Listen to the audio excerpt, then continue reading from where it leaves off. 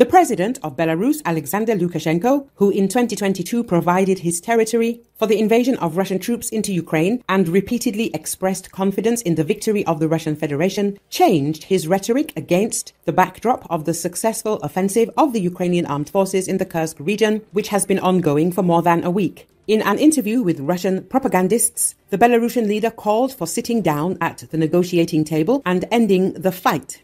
According to him, neither Russians nor Ukrainians nor Belarusians need it. BelTA quotes him as saying, at the same time he traditionally pounced on the West with accusations, claiming that some Western officials allegedly want the war to continue. As usual, Lukashenko did not provide any evidence for his words, citing the fact that these are closed facts. These are high-ranking officials of American origin who are talking about this, and I'll give you a little insight, the dictator said.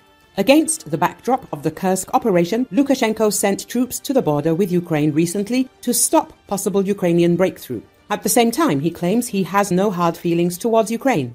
Ukrainians saw that. They constantly told us they didn't need war with Belarus. We understand this and say we will not fight with Ukrainians, Lukashenko said. According to him, Belarus and Russia are not interested in expanding the contact line. The entire border is 1,200 kilometers. Now the northeastern district of the front is 1,000. Are we ready for more?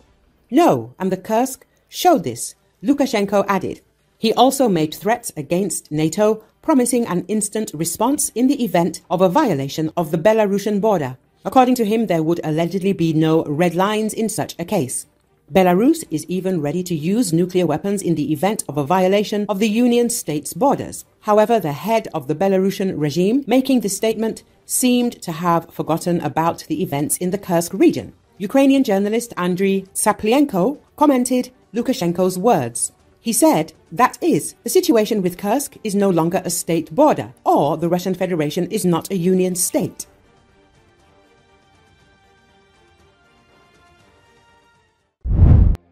Severe storms and heavy rainfall have wreaked havoc in Spain's Mallorca island during the height of the summer season. The streets and hotels have been flooded and cars carried away as the country issued a red weather alert for the island in the Mediterranean Sea. A video footage shared on social media shows the floors of a hotel in the island being completely flooded, with workers wading through the water. The Spanish National Weather Service, EMET, issued a red alert for Mallorca, saying that the affected areas could see up to 180 millimeters of rain fall over the course of just a few hours. The red alert is in force for the north and northeast of Mallorca, including Arta, Palenque and Sa Pobla areas. The rest of the island is on orange level alert for the same freak weather. The country's another famous touristic destination, Ibiza, is entirely on an orange alert for storms and rain.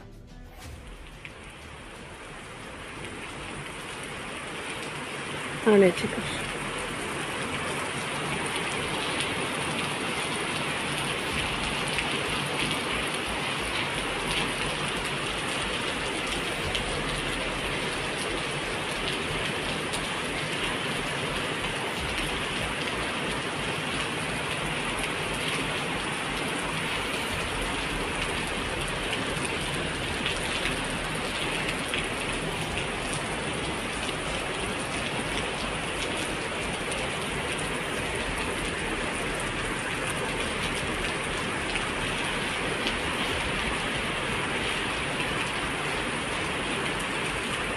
Mire ya, mira este coche de aquí,